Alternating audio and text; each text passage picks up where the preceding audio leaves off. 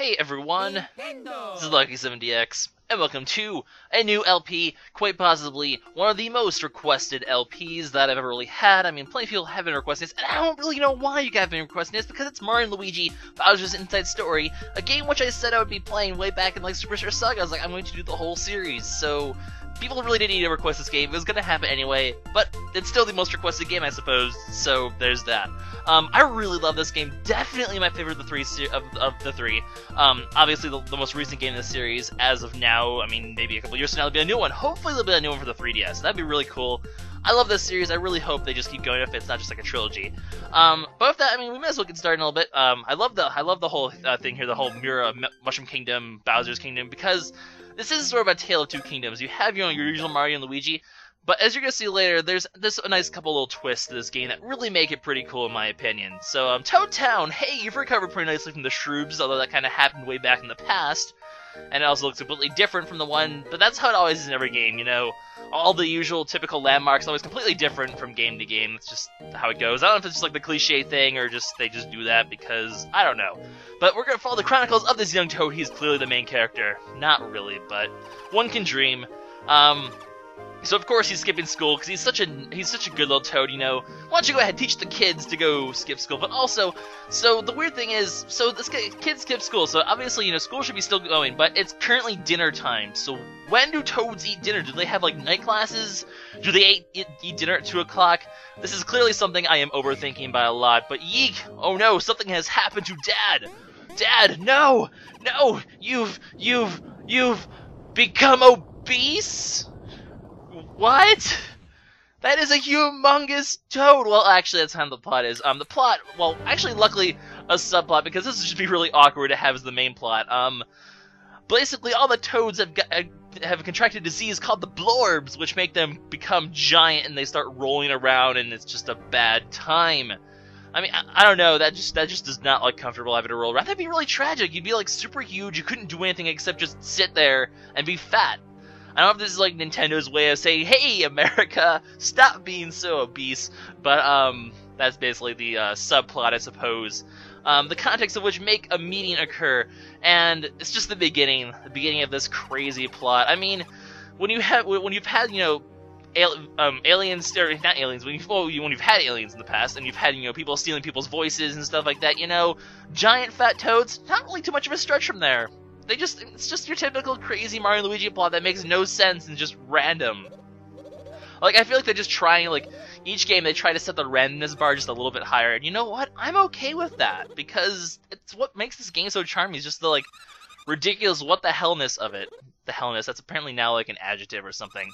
But this is Starlo, a very important character.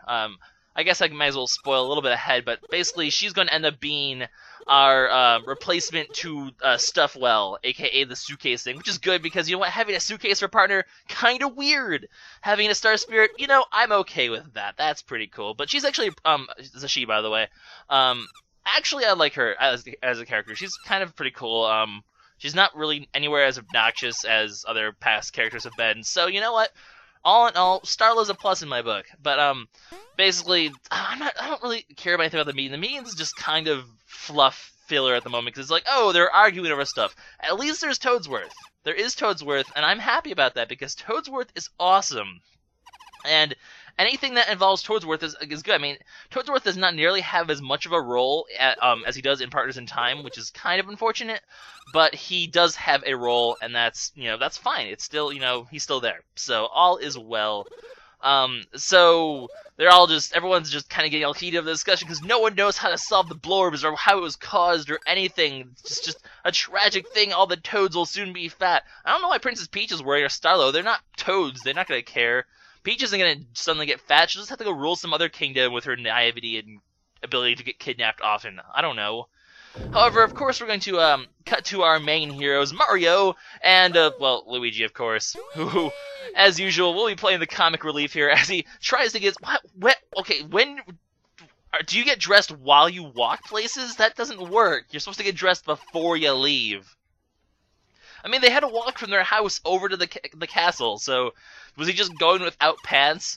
I don't know. I guess Luigi would be the kind of person to just go somewhere without pants. Like, pants, I'm Luigi. doesn't matter.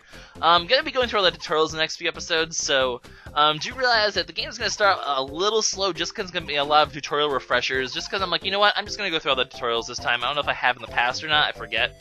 But I'm just going to anyway. A and B, as usual. A controls Mario, B controls Luigi. The Mario Bros. Controls really have not changed much since the old days.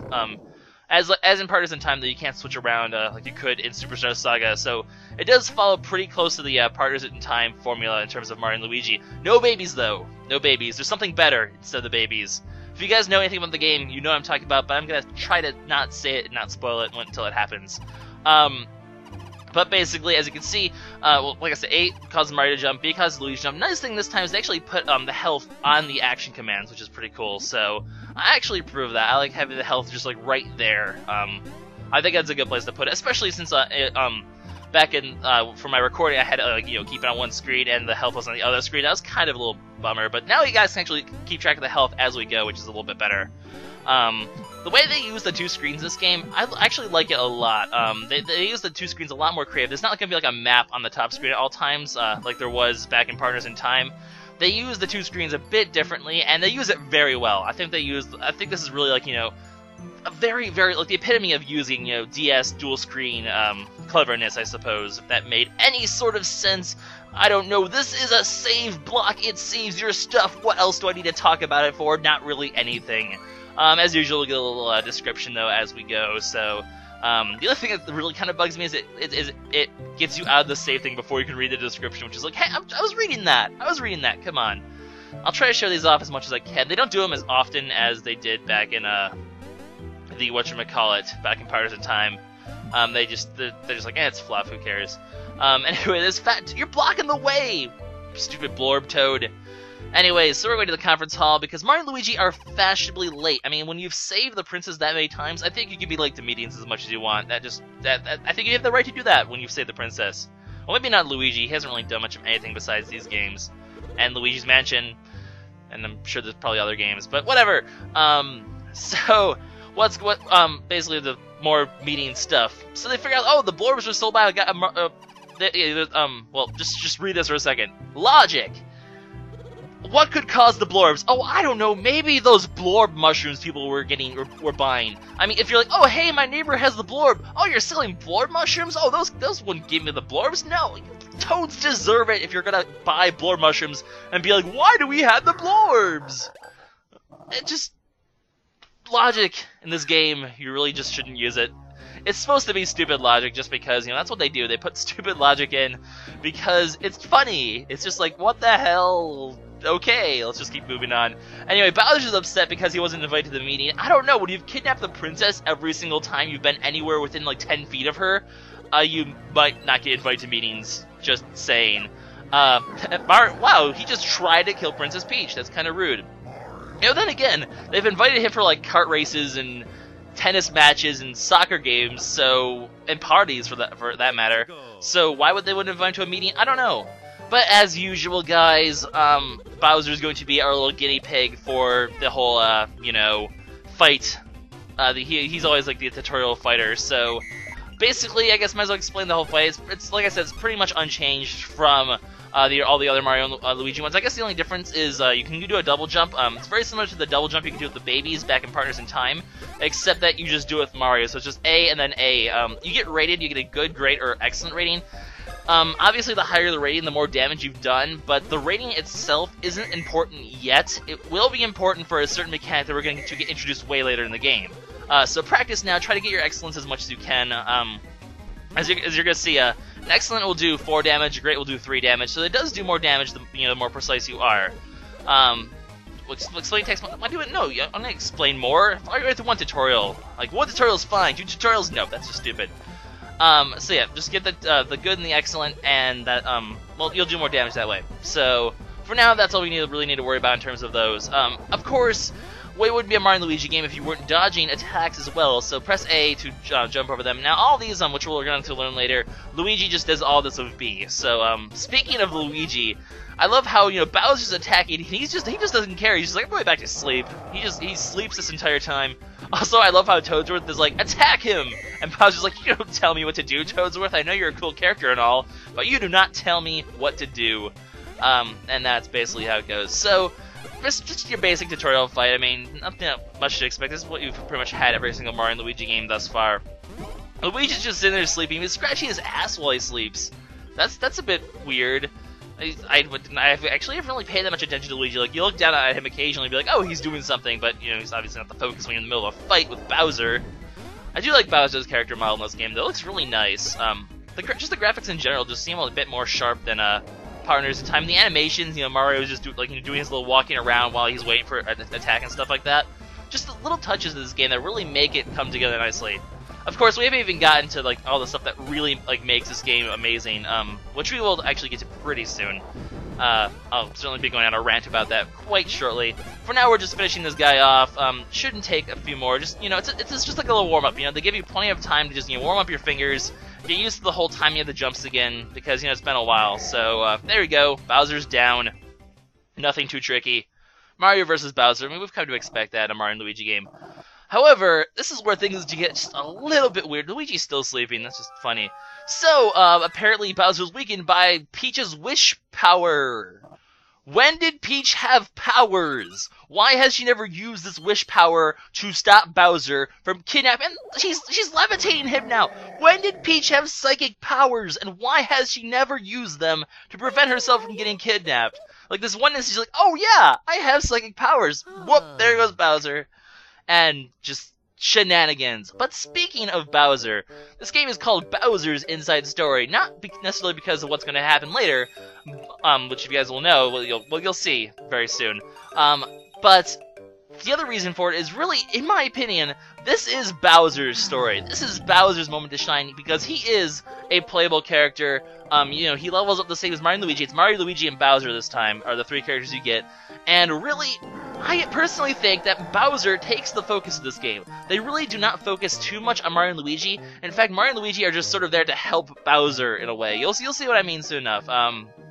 But Bowser really does take the focus of this game, I think. I think he's the main protagonist in the end. And that's great because, you know, there's been so many games where Bowser's just sort of like, you know, the laughingstock of the world. And in this game, he's like just a freaking awesome badass who just like, it's a great way to get a look into Bowser. It makes him a really interesting, he's a really great anti-hero in the end. And I really do think they did his character very well. This game redeems Bowser in so many ways, and that is why I love this game so much, because Bowser is a cool character, a very underappreciated character, because he's always in the cast of a dumb villain, but when he's dumb anti-hero instead, things become pretty interesting, you know. I always found the dumb anti-hero character type, you know, to be really pretty cool. Anyways, Miles explained the controls. Bowser controls with X and Y, as opposed to Mario and Luigi being A and B. Bowser is basically, he can punch with Y, and he can shoot fire using punch with Y, and he can punch with X. And you can shoot fire using Y. As you can see, you can hold the fire on for a while until he runs out of energy, although you will be stunned for a tiny bit if you do that. But usually it's not a big deal, you just really need short bursts of fire to accomplish anything. There's very rare cases where you need to do a long burst of fire. But yeah, so X and Y, the controls are Bowser as usual. They'll also be his controls in combat, although we're not going to have any combat with Bowser for just a little bit. We're still into intro plot. This is just like a little like preview of, hey, Bowser, and that voice sounds familiar. The other reason why I love this game, the villain, the true villain this time, we know of him. We've seen him plenty of times. He had a minor role in Partners in Time. He had a major role in Superstar Saga. Our villain of today is, well, it doesn't really explain yet, but it's Fawful, basically, if you haven't recognized the voice, and the whole texting, you know, all the crazy, weird English, well, not even weird English, just, like, weirdly phrased text. I say to you, yes! Like, just, that is great, because he's the villain, so who you said that you'll have such Fury Line, like, he's just very, like, the people were like, we want Fawful back in the game, and the people were just like, you know what? He's gonna be the main villain this time, which is great because he does make a very good weird villain. He has, you know, his crazy backwards plots. And by the way, don't eat the mushroom. It's obviously a trap. I mean, the last time I ate an oddly mushroom, I got bean fever back in freaking Superstar Saga. But nope, Bowser doesn't listen. He eats the mushroom, and of course, as part of Fawful's flan. I was about to say Fawful's flan. It's part of Fawful's plan here. All of his craziness. Yep, there he is in all of his glory. Of his new costume. It's no longer kind of a bit sketchy. It's a more of a normal emperor sort of costume. And all of a sudden, Bowser starts inhaling everything. That probably is a problem. Oh boy, he just ate the pipes. Apparently, the thing also makes him miniaturize everything he eats, which is going to, well, be important. So obviously, what's going to happen is he's going to be sent to the Peach's castle, and crazy shenanigans shall occur. So they're like, okay, well, we're going to redo the meeting. No one cares about Bowser. He broke the table. What a douchebag. Luigi is still sleeping, though. But yeah, Fawful, just such a great villain. We're going to have so much fun with all of his dialogue and all of his craziness. He really does make this game a lot more entertaining, in my opinion. And all the voice acting in this game is pretty cool, too. So Fawful's voice, Luigi's voice, Mario's voice, pretty awesome. But Bowser just ate everyone. Like, that's not good. Wharf. That's a really weird inhaling sound. Yes, that's right, we have all been eaten by Bowser. That's the main plot point, actually. Bowser's inside the story, because we're going to be spending most of the story inside Bowser. Luigi finally wakes up after he still was asleep after everyone got eaten. He's trying to fly in typical Luigi breaking gravity fashion, but of course, even Luigi cannot defeat the laws of physics. Everyone's inside Bowser. What's going to happen now? Even Bowser's dead. Everyone is dead. Fawful has won. What's going to happen? Well, find out next time, guys. This is LuckySevenDX signing out. See you later. Hope you guys are going to enjoy this LP. I know I will. See you guys next time for craziness.